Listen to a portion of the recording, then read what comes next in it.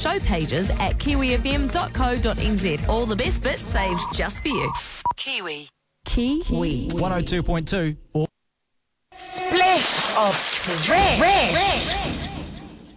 Splashing the trash all over the place is Nick Bhasin from OK Magazine. G'day there, Nick. G'day, Whammo. How are you? I'm well. First topic of our trash talk today would be Sandra Bullock, who's managed to make it out in public without The Rock. Yes, it's well, depending on how much stock you put in this sort of thing. She stepped out. She's not wearing her ring. She's going on some sort of hike, and she's drinking coffee, and it looks like it's all over. So is a ring normally on the coffee hand or the other hand? It's normally on the coffee hand. So she's taking a sip, and so everyone can see that hand. That's right, and she's gripping the coffee cup. Soon the photos will be everywhere, but she's drinking the coffee cup. She's holding it very high. Yeah. And according to body experts, that's what you do when you want to show your power. And she's clearly showing off the ringless finger.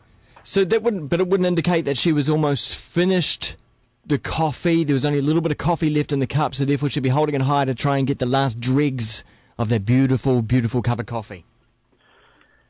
Look, it's possible, but I prefer to think of it as a sign that her marriage is over. Has she got a firm grip on that cup? She does. It looks like she does. And she's also wearing a scarf, which, according to body experts, means that she's trying to hide her heart. Oh. It's not cold? Where is she? She's in Northern California, where, yeah, sure, it's cold, but that's what body experts call your heart window or your throat window. That's where you communicate from. Right. So she's kind of hiding. She's holding back. She's protecting herself. So she doesn't want to be left exposed, I suppose, especially to that cold. Well, cold or the harsh rumors circulating about her husband. Interesting. Let's move on to Hudson, Kate Hudson. Yes. Who's had her norks out, is that right? Well, it sort of looks like it. Kate Hudson is normally, modestly proportioned in that area. But she has stepped out looking like she's cup-sized, if you will. Upsize the cup size. Yeah.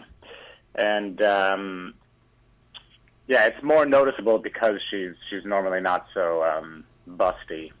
But it's causing a great stir. Even the great Spencer Pratt of The Hills has weighed in, saying that how is it possible to get breast implants and still not have breasts? Kate Hudson, get your money back. What about the fact that she there's a potential she might be with child? Well, it depends on. I guess it depends on which way you want to go on this thing. I mean, it's certainly possible, but if she wouldn't have gotten surgery if she was expecting, I suppose. Stranger things have happened in Hollywood. I suppose, yeah, sure. Michael Douglas, what a terrible father. What kind of father would bring up a child that goes to prison for 5 years? Well, children of high-profile Hollywood actors often find themselves in this kind of mess. Cameron Douglas, he's been sentenced to 5 years for apparently possessing and intending to distribute a great deal of crystal meth. It's approximately $20,000 worth, and an undercover cop busted him.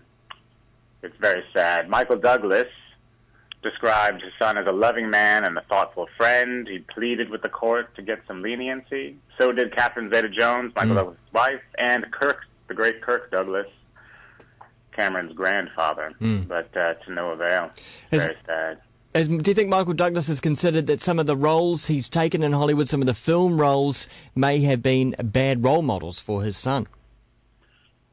I think if Michael Douglas doesn't rethink his choices in film work as a result of this, he is fooling himself.